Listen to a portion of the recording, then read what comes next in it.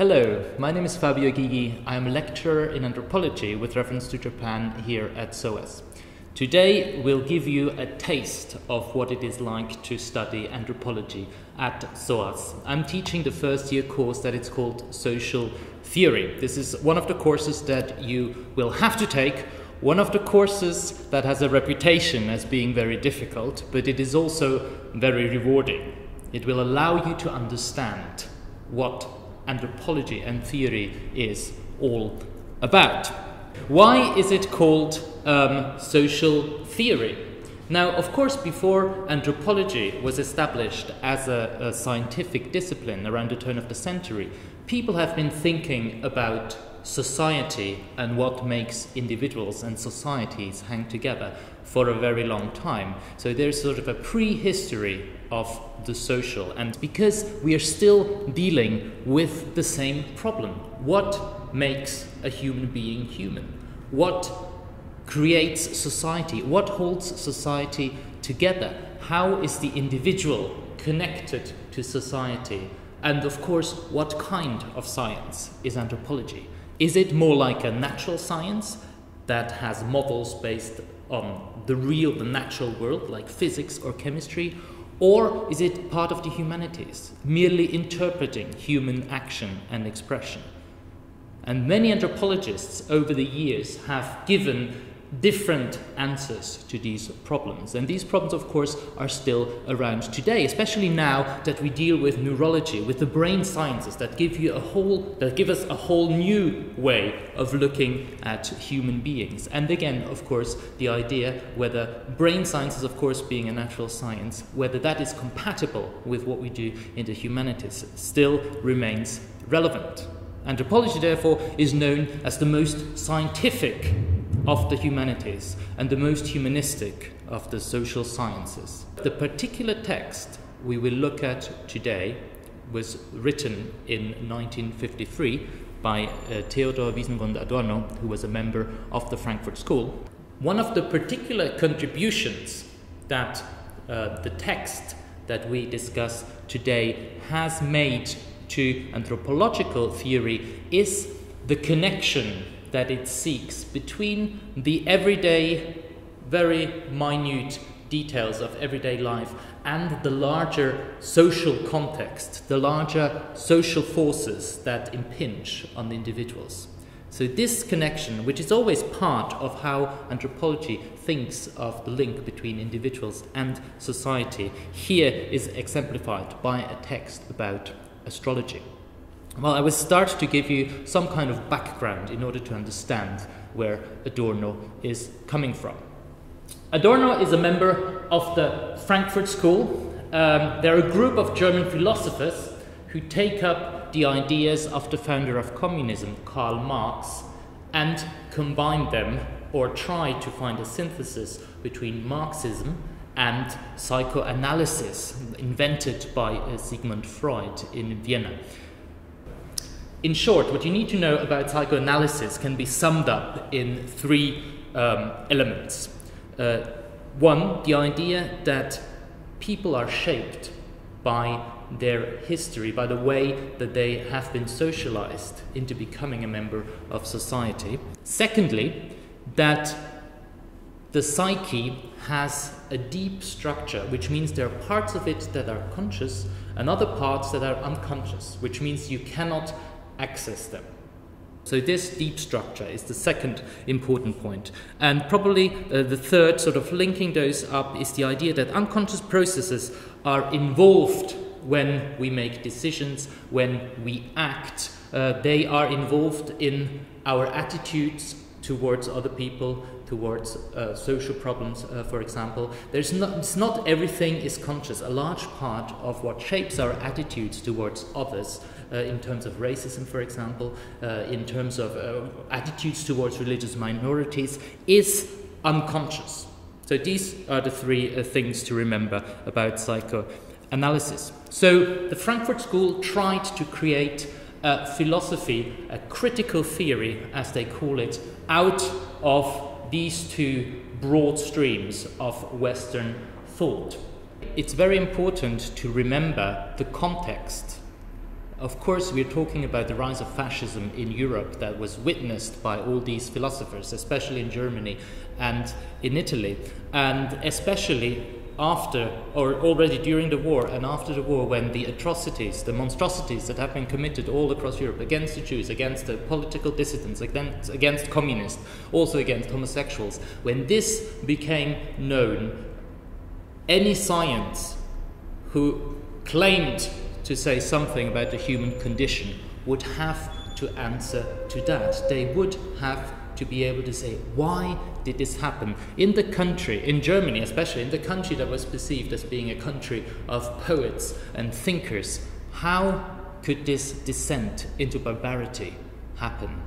So this is sort of the wider context. Every philosophy that had any kind of worth in those times would have to address this problem. What can philosophy contribute to make us understand what happened? And so this is sort of one of the premises of critical theory. Critical theory, by the collaborator of Adorno, Max Horkheimer, he formulated this as any kind of theory is critical if it helps to liberate human beings from the circumstances that enslave them.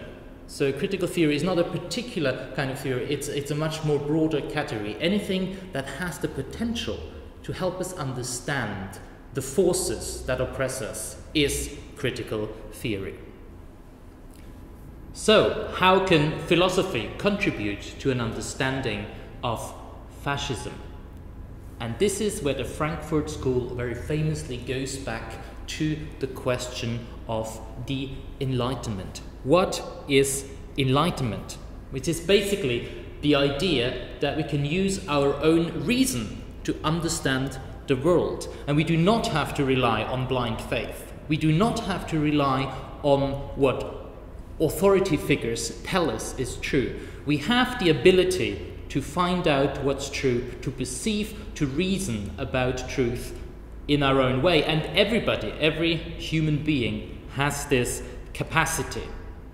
So this is the idea of the Enlightenment, right? And it's usually sort of formulated as the emancipation of humankind from the shackles of tradition and superstition as a progress towards freedom. This is the standard narrative. I'm sure you're familiar with that from history lessons at school. But Adorno and Horkheimer, in a co-authored work, they try to understand the Enlightenment as a dialectical process. It is a process that leads to more freedom for some, but it also unleashes powers of destruction. You only have to think of nuclear energy as an example. It has the potential to free us from a reliance on fossil fuels on one side, but of course on the other side it has an enormous destructive potential, not only in nuclear weapons, but of course if anything goes wrong. So technology has both these faces, and this is exactly how Adorno and Horkheimer try to understand the Enlightenment. There is the progress towards freedom, but at the same time destructive forces are unleashed as well. And the important thing is that they don't think of that as evil forces that come from the outside to threaten the order. It is inherent in the system. It is part of the dynamics of the system. It is part of modernity. It is part of emancipation, this darker side to it as well. And they coined the phrase or the term instrumental rationality to try to understand what that is, which leads Adorno to formulate this contradiction as the Enlightenment that turns against itself. In other words, rationality run amok. And this is also something that he comes back to in the text. So I'll give you just a quick glimpse into the life of Theodor Adorno. He was born in Frankfurt into an assimilated Jewish family. His mother was Catholic. His father converted to Protestantism. He had musical ambitions early on. He studied with Alban Berg, but he also wanted to be a philosopher. He was very much disillusioned with the attitude public intellectuals in Germany took during the First World War. This outpour of patriotism was to him distasteful, and he eventually decided to write his dissertation in philosophy about theory of aesthetics. In an ironic turn of faith, Adorno's thesis is published the very day Hitler seizes dictatorial powers, and this would also end his career very shortly. He starts teaching, but in 1933 he receives this letter that revokes his teaching license. And I show you the letter here because it is really relevant to the point that the Frankfurt School is trying to make about rationality, about rationalization, about bureaucracy. You can see the letter here, of course, written in German, dated 7th of April 1933. It basically says, because of the changes to the law of professional, the law regulating professional bureaucracy, we have to revoke your teaching license with immediate effect, signed by the Minister for Science, Art and Education, with a stamp from the University of Frankfurt and signed. So this is something that appears very rational, right? There's a change in the law. You don't no longer fulfill the criteria given in the law that would allow you to teach. Therefore, we will have to let you go. A very rational argument. Behind it, of course, is the whole irrational belief system, the creed of anti-Semitism, because this is what the law was really about. It was no longer allowing Jewish professionals and Jewish bureaucrats to hold on to their posts. Adorno then emigrates to the US. This is his immigration card. You can see the name he's using, his middle name, Wiesengrund. He emigrates to the US with the Institute of Social Research, which he was part of in Frankfurt. The whole institute moves to New York and becomes the new School of Social Research. While he was certainly glad to have escaped Nazi Germany, America proved to be a kind of a culture shock to him as well. He saw entertainment, mass culture, mass consumption as it hadn't really existed in Germany for the same time. And of course, he analyzes this as a form of capitalism that is a kind of mass deception. He looks at popular culture very critically. He looks at mass consumption very critically. He thinks that the human beings are turned into consumers just for consumption's sake. There's nothing human left anymore. And popular culture, popular entertainment just helps to anesthetize the sense of alienation that people feel. So he sees many of the rationalizations in production, both in popular culture but also in consumer culture, as just a further step to the human enslavement, making human beings slaves of the machine, really. And he sees glimpses of this in everyday life, in soap operas, for example, but also in Astrology column. He sees many of these steps towards a more rational mode of production, towards a more rational mode of consumption, as a further step in the enslavement of humanity. And he sees glimpses of this everywhere he goes, in popular culture, in popular entertainment such as soap operas, in the worship of celebrities, but also in the popularity of astrology columns. And this is what the text today deals with. You're all familiar with astrology columns, right? This is the London Evening Standard from yesterday evening. And Shelley van Stronkel, a wonderful drag queen name there, here predicts what will happen to you over the next few days. I'm just going to read you 1. This is an image of the column. I'm sure you've seen this before. I'm going to read you the one for me. I don't believe in astrology, but then that's very typical of Pisces, apparently. So I'm Pisces, and it says here, yesterday evening, while logic would suggest it's best to diffuse potentially explosive issues before they become serious, it's unwise. These are far more complex than you think. You won't fully understand them until they blow up into something big, as they will next week. So, yes, you see, it's quite interesting, slightly threatening, and this is exactly part of Adorno's analysis. There is a kind of threat veiled in these columns that comes to the fore but is then alleviated. If you do exactly as the stars suggest you do, you will be fine. So there's a strange relationship there between threat and relief of anxiety. This is another one. I just thought we'll do Sagittarius as well. When you began discussing one contentious issue, the only thing that was clear was how much your views different from others. Now that you've talked things through, you realize they were better informed than you, and therefore, rationality, decisions should be up to them.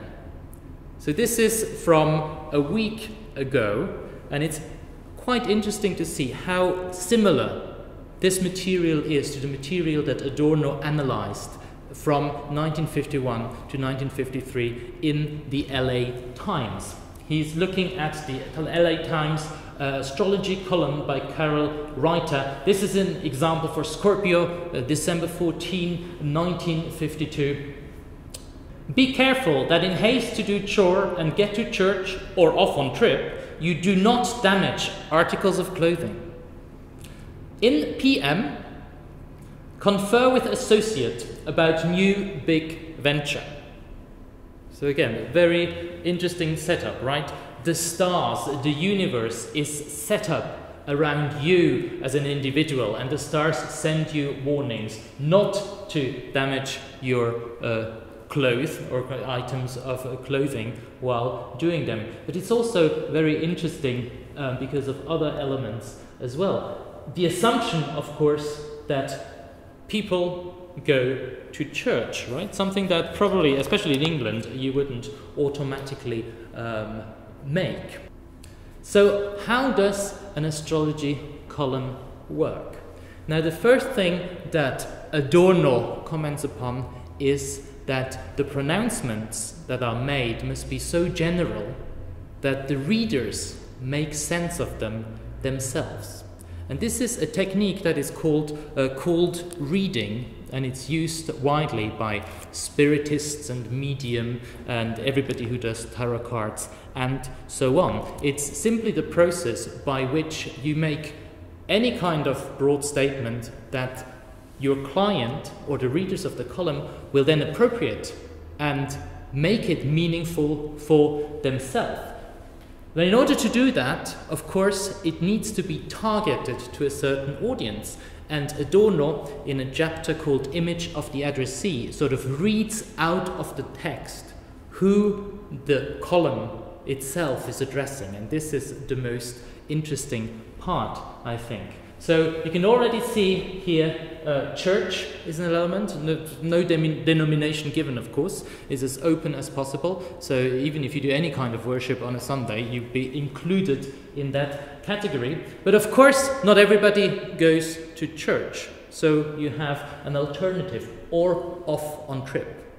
So that sort of alleviates this, and that sort of creates an alternative possible reading, right? So even if you read this and say, oh, I'm an atheist, I never go to church, and then you go, oh, or on a trip, yes, I may be going on a trip. So it's still valid for me. Do not damage articles of clothing. This strange combination between the supernatural and the very mundane, the very everyday, also exemplified here in chores. If you read the column by Carol Reiter, there's an enormous amount of chores that people have to do. And this, of course, for Adorno is symptomatic for modern bureaucratic society, where most of the people, especially those in white-collar work, those who are addressed by the column, work in jobs that are not necessarily meaningful for them. They are just a cog in the machine. They do routine work, they do routine paperwork that doesn't have any meaning apart from the larger embeddedness in a corporation or a company. So people are really just cogs in a machine, and this perception is reflected in astrology columns, especially in this kind of column in the Los Angeles Times. Then, if you go further, very interesting also, in PM, there's a strong distinction between AM and PM. And of course, we all know that life is complicated and complex. There's all kinds of different things happening at the same time. But the column sorts them out very neatly into the morning, the AM, where you should do work, where you should fulfill your duties, where you should concentrate on success, on business, and PM, where you are a bit more relaxed, where you reward yourself for the work that you have done. But here, interestingly, and also a point that Adorno emphasizes, in PM confer with associate about new big venture. There's no leisure as leisure left over. Even leisure is turned into part of business. Even relaxing with friends is turned into networking. This is something that is very visible. Also when you analyze what kind of people appear in the column. You can see family is another category that appears always in a sort of friendly light. Family always comes to help. It's always there to support you. Friends, similar. Friends can sometimes be a bit ambivalent. But there are associates and business partners and, very importantly, higher ups. And this is something that maybe in the modern day, maybe Shelley von Strunkel doesn't really refer to the higher ups all that much. But it's precisely this idea that you are embedded in a social hierarchy. And this is a social hierarchy that is condoned by the universe. It is condoned by the stars. The stars sort of form the perimeter of this particular setting. There are higher ups, you have to suck up to those, and there are people that are under you, your underlings, and you can basically trample on them. And this is, of course, what Adorno analyzes as a part of the fascistic, the authoritarian character, the idea that you suck up to the people above you and you trample down those who are below you, who are inferior in status. So this is something that actually, if you read the column, is subliminally always present. There's a strong emphasis on social hierarchy. So, to sort of end this Taitzer lecture with, I will give you a sort of an idea of how the writing itself works. Adorno is very famous for a particularly convoluted philosophical style, but there's a reason for it. It's not just whimsical. He writes this way because he feels that this style of writing reproduces the phenomenon that he tries to describe. So it's not a complexity that he creates out of whim or fancy. It's a complexity that mirrors the complexity of the real situation. I'll give you an example of this, and I'll read it out. The semi-erudite vaguely wants to understand and is also driven by the narcissistic wish to prove superior to the plain people, but he is not in a position to carry through complicated and detached intellectual operations.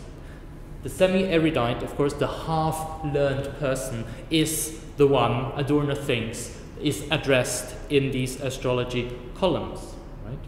To him, to the reader, and it is a him because although probably many readers are in fact women, Adorno makes the point that who is addressed? It's always men that are addressed. It's always men, owners of cars, men that are business associates, men that go home to their families. And that's, again, it's of course an interesting point when you think about gender and astrology.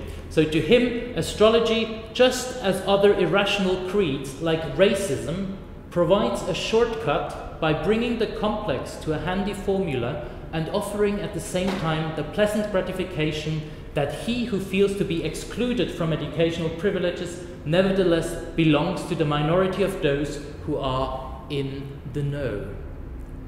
So the appeal of astrology really is that you have some kind of inside knowledge. And very interestingly, he of course equates this with racism. The idea that racism is based on a similar shortcut in thinking, right? It's also always the fault of the minorities. And that, in a sense, is similar here. You can reduce complexity into a very handy instruction that's handed down to you by the stars. And yet at the same time, of course, astrology is sort of esoteric knowledge. It is a complicated system, which, by the way, is never alluded to in the columns. The columns always go straight forwardly towards the instruction. This is what you have to do. And therefore, they foster an authoritarian, well, a sort of a follower instinct. Adorno calls this dependency, an appeal for the readers to depend on the advice that is given. Something, again, that he of course associates with the authoritarian character. So we are reading this and we are impelled to believe that the stars tell us to do this or that. So what happens to freedom in that particular setting? What happens to the idea of American freedom, of liberation, and so on and so forth? And this is what he sort of very succinctly sums it up to as: freedom consists of the individual's taking upon himself voluntarily what is inevitable anyway. So the astrology columns create a very particular image. Freedom, you have the freedom to do what you want, but if you don't do it as the stars indicate you should, of course you are at peril. The idea that you're only free to do what you would have to do anyway is of course no freedom at all. And this is precisely the illusion of freedom that Adorno attacks in capitalist society. There is not really a choice. Even if you follow your self-interest, you have to follow the way things already are. And this is another excerpt, sort of summing up the idea of dependency. They, the readers, are reassured that all their problems will solve themselves, even if they themselves are unable to solve them. They are made to understand, and in a way rightly, that the very same powers by which they are threatened, the anonymous totality of the social process, are also those which will somehow take care of them. So again, he makes this parallel between the idea that the course of the stars directly influences what we do is quite similar to the idea that there is a total social process going on that we don't have any insight into. We don't really know what's going on. We don't really know how the institutions that surround us actually work. But we can only hope for the best. There's always a threat, a veiled threat, that is then alleviated by a reference to everything will end up well, everything will be okay in the end. And this leads us to sort of the last slide here, social conformity. This is of course the result of the astrology column. This is the social effect that it has. It creates, the column, if you read it, if you believe in it, creates this strange doubling. On one hand, you're all powerful, not all powerful maybe, but all important. The whole universe is arranged around you. The stars directly influence what you actually do. On the other hand, you're completely impotent. You can't actually do anything because it's already premeditated, it's already decided in the stars. So there's this strange, almost schizophrenic setup if you read the column. So he formulates this in the following way. On the one hand, the objective forces beyond the range of individual psychology and individual behavior are exempt from critique by being endowed with metaphysical dignity, right? So whatever happens to you is either your fault because you didn't follow the advice of the stars, or it is something that you couldn't do anything about it anyway. This, of course, is a very conservative way of thinking about society, because social change, of course, is impossible in such a system. So that's one side. On the other hand, one has nothing to fear from them if one only follows objective configurations through a process of adaptation. It's a complicated way of saying if you simply follow the advice, you have nothing to fear for. The universe will take care of you, but only if you keep quiet, only if you conform to what everybody else is also doing, only if you stick to what you already know. So that's, of course, a quite dangerous ideological way of thinking. You may think, well, people don't actually believe what is written in those columns. And of course, Adorno doesn't assume that they do. But he says something very interesting. He says the particular danger of these astrology columns is precisely their unseriousness. It is something that people laugh about, they read it, they think, okay, all right. But in a crisis, suddenly, when push comes to shove, when you have to make a difficult decision, suddenly this may become much more relevant. And again, he creates a parallel here to fascist propaganda, and he sort of recounts how in the early days of Hitler, people thought he was phony, people thought he was a comedian almost. But yet, they listened to what he had to say, and although throughout his career he kept this double-sidedness, Adorno formulates this as Hitler being both the barber next door and King Kong. So a monstrous combination of something very ordinary and something quite monstrous. So there's two sides to him, and astrology in a sense reproduces this two-sidedness. So the fact that it's not taken entirely seriously is actually part of the appeal and also part of the danger.